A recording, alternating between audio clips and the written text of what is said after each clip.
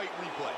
And as we can see here in the replay, it was the hook that ended this fight. Let's see it one more time. Look at the power in this hook as it lands for the knockout. Watch this again here.